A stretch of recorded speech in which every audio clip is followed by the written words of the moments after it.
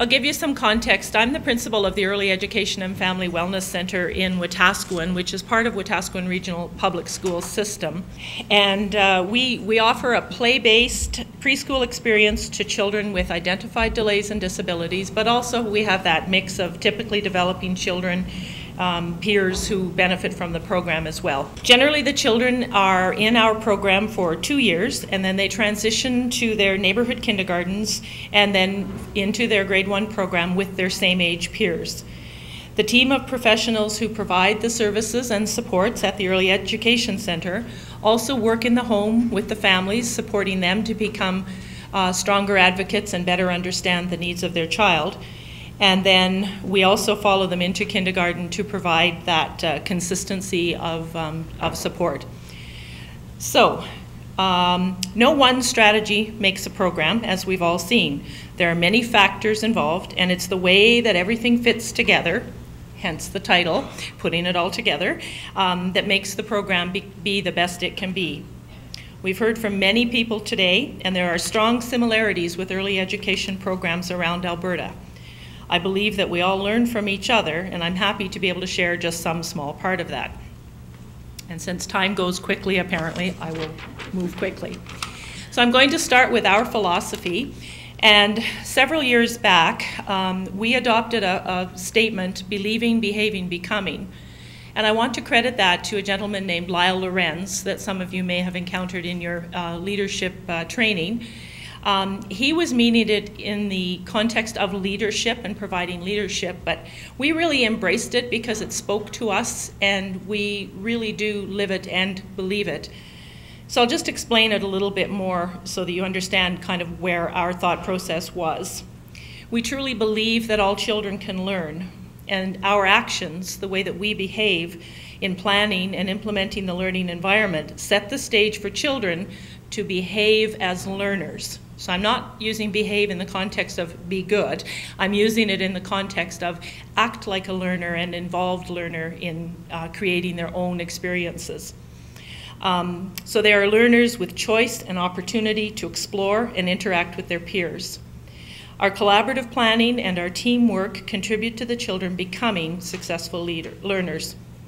Our philosophy also embraces the belief that inclusion is the norm. Inclusion has many multiple meanings, as several speakers have mentioned today, and it's important for every aspect of the child's life, not just where they're sitting in the classroom or which classroom they're sitting in. So we look at family inclusion. A lot of our families come to us and let us know that they have difficulty functioning as a family in the community. They can't go grocery shopping.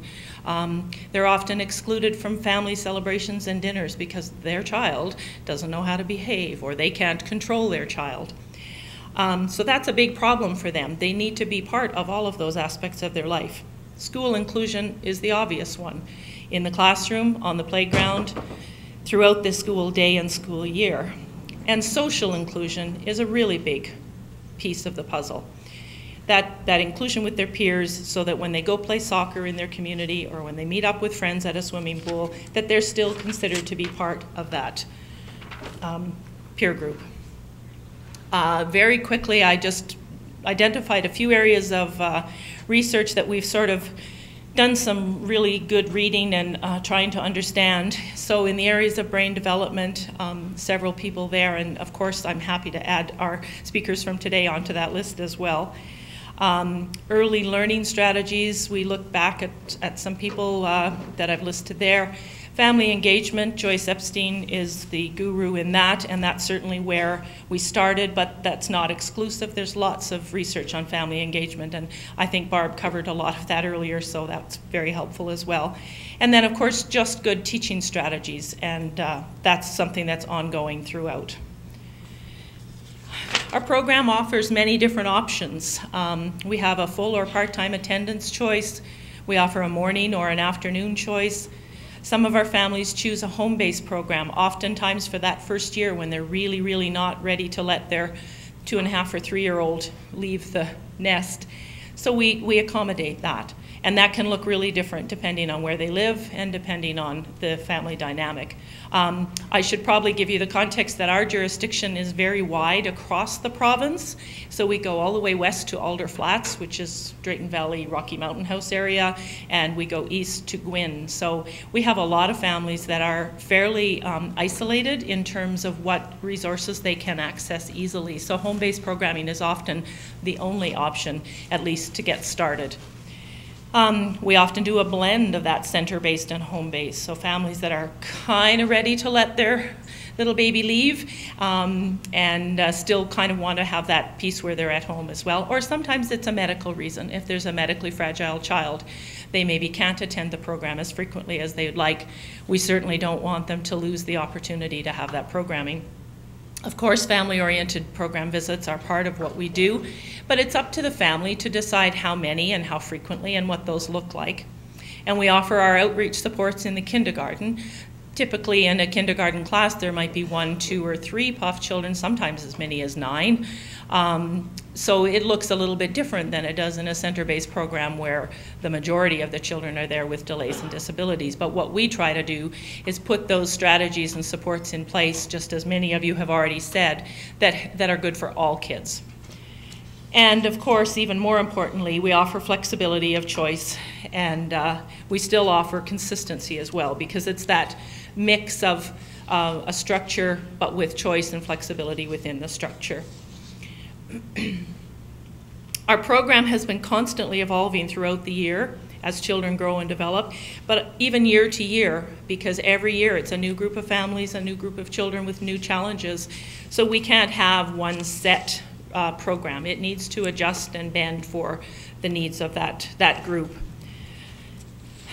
We get our input from many disciplines and consultants, but our support teams of speech and language, occupational therapy, physical therapy, psychology, behavior consultant, whatever mix of people we have, they're all part of that team. And oftentimes, if you're looking into our classroom, you would be very hard pressed to identify who's the teacher, and do you have any teaching assistants in this room, because I can't figure out who's who, which we think is a good thing. We are always free to try something new, take a risk, adjust, expand, change, whatever needs to happen. The structure of the program remains consistent with the philosophy, but it can look very different day to day and year to year.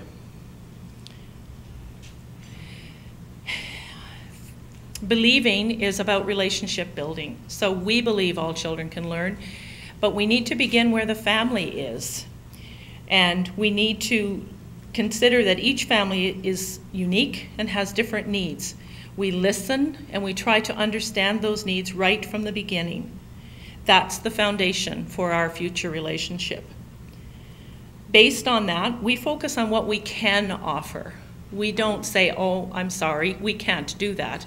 We talk about, okay, we've heard what your struggles are and what your challenges are. Here's what we can do, and that's our starting place.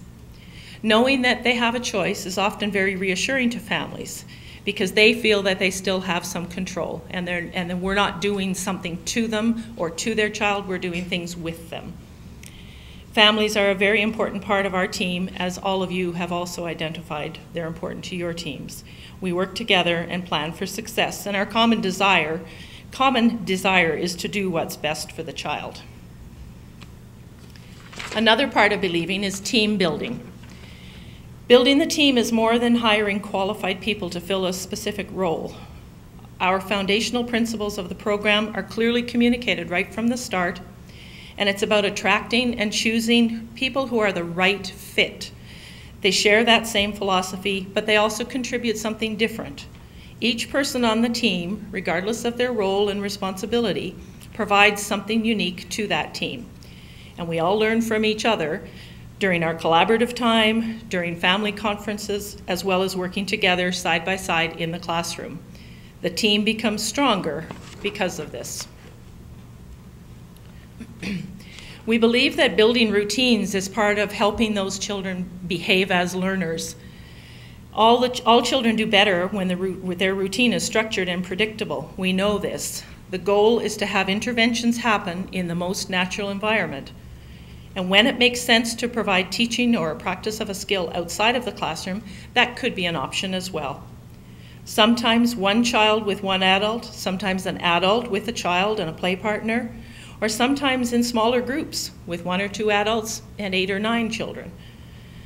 We're looking at the kindergarten program statement as the foundation that we're working towards building. We break down the skills and the learner outcomes, and we help the children become ready to learn when they get to formal school, which in our world is grade 1. We focus on the foundational skills the child will need to be successful both in kindergarten and beyond. Another part of behaving is the collaborative time. So we have consistent and frequent collaboration of all our team members, including parents, as a priority. This allows our team to focus on strategies that work, but always looking to challenge the child to master new skills. The learning activities, as well as the routines of the day, are deliberate and intentional, and all members of the team know this and look for those opportunities within the routines and throughout the day to introduce new skills and practice emerging skills. Our record keeping of progress is ongoing and frequent, and everyone contributes. There's lots of eyes and ears that are observing, and our collaborative time allows us to share the different views of every child and reflect on what the next goals should be.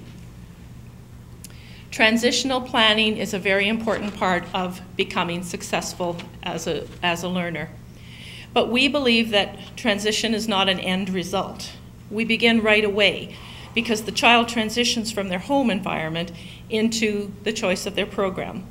Throughout the year, families and team members review together what the next step should be, and adjustments can be made as necessary. Options for that next step, next transition, are provided, and the appropriate people are included. So when we're transitioning a child into a new kindergarten program, the receiving teacher is invited to attend that meeting to discuss where the child was, where they are now, and where they're going. Families often are struggling with a new diagnosis, or they just don't know how to manage the challenging behaviors that some of their children have. We ask families what they've already tried, and we offer to model new strategies and help them to evaluate whether or not those new strategies work.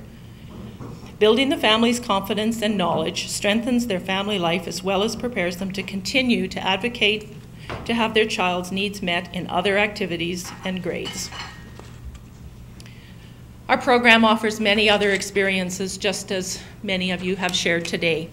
We do the Seeds of Empathy program, where we bring in babies, real live babies, and watch them grow throughout the year. Our kids love it, and we see real carryover into the home.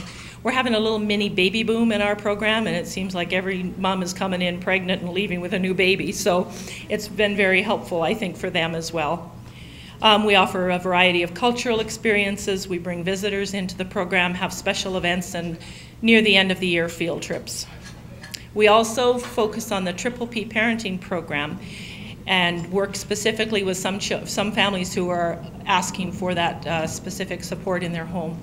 And we offer other parent workshops that are based on the needs that parents have identified. We see a lot of commonality. If one person's having trouble with toileting, or eating, we probably have 8 or 10 families that are struggling with that as well. Parents and guardians are offered multiple experiences to enhance their knowledge and skills, and this makes them stronger advocates for their child. Evidence of success is kind of nebulous, and we've struggled with it a lot. I've accessed Barb's survey to try and help us get some clear data on it, but generally speaking, we work with a lot of anecdotal kinds of records and people giving us comments. We've seen an increase in our enrollment year to year. We're in year 10 now, and we're up to 60 children. We started and we had barely 20. So I don't know if that's a good thing or a bad thing, because it means there's lots of kids that we're identifying, but I think it's an awareness in the community that there's help and programming available. So we're identifying these kids before they get into the school system, which is a benefit to everyone. Our community placements are limited to match the ratio that Alberta Education is looking for, and we actually have a wait list as early as December of the current school year for the next year. People very anxious to get their child in. We get a lot of referrals from our community partners. They see that we're doing good things for kids, and the parents are expressing their excitement with receiving the support. And the parent feedback is very good. I just wanted to share in closing a couple of statements. I asked our staff when I knew I was doing this, I said, so tell me what is the best feature of our program, because I can look at it, but everybody has a different view. And these are some statements. One of our teaching assistants made the statement that having a team effort makes us stronger 17 times over. And I heard that earlier today, that we learn from each other. So I am not a speech and language pathologist, but when you sit and play beside a speech and language pathologist as they're playing with children, you pick up a few things. So then you're better able to be more responsive to a child's needs in that area. Our speech and language pathologist made a really great statement. Each student here has a long line of people who've got their back. And it's that sort of feeling that these are our kids, as a collective, and we all want them to succeed, and we're there to help support them to do that. And our occupational therapist made the statement about we're good at thinking outside the box, but even more importantly, we're good at being flexible when the child can't be. And that's important to know, because the child can't fit himself into what we expect, but we can certainly adjust our expectations and our strategies to help. The parent feedback is even more important to us, and I could have probably done about 10 slides easily, but I didn't.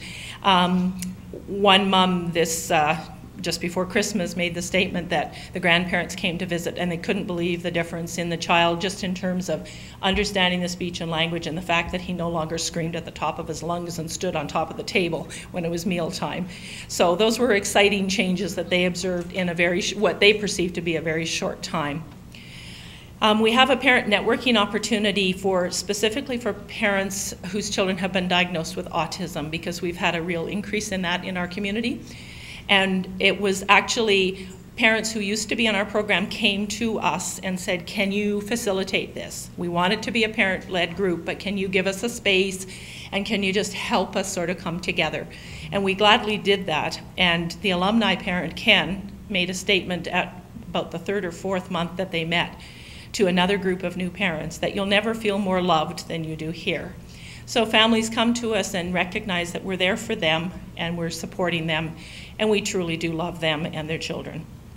And then the one that really gets to me is when a mom was so excited because her little girl came home with a birthday invitation.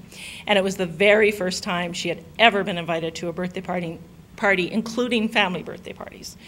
And the fact that the mom of this birthday child said, oh yeah, for sure, we want her to come. It broke my heart, and she was so excited about it. So in closing, I just wanted to share the recipe for success. And I guess the key point is that inclusion is a process of putting together all the right pieces for the program, the family, and most importantly, the child. The recipe for success is not a consistent one. We're constantly adjusting, adding, deleting ingredients, and then reviewing the results and hope it tastes good. One of the key components is the collaboration time to review and revise the program and interventions for each child. While there's structure and predictability framing the program, there's room for individual choice and flexibility to meet the needs of each child and family as those needs change. To be responsive to those needs, we need to continually evolve. Another key component is building a relationship of respect and trust with each family, and a belief that all children can learn, and having that philosophy that inclusion is the norm provides that solid foundation for the relationship. Looking at new and current research, working together as a team, taking chances to try new strategies are all part of what we do in our practice. But inclusion is a mindset. It's a philosophy, and it is that belief that drives us to behave in ways which ensure that our children become the very best they can be. Thank you for the opportunity to share our ideas about best practices around inclusion in the early years in our program, in our community. And I want to thank all of the presenters today and the participants for the opportunity to share and discuss the richness of programming that's happening here in Alberta. We have actually had families register with us from as far away as Ontario and British Columbia and Saskatchewan and a few other spread out places. And they purposely moved to Alberta because they had heard of the good things that are happening for kids in inclusion. I think that's a real bonus to us, and I feel very, very fortunate to be one very small part of that. Thank you.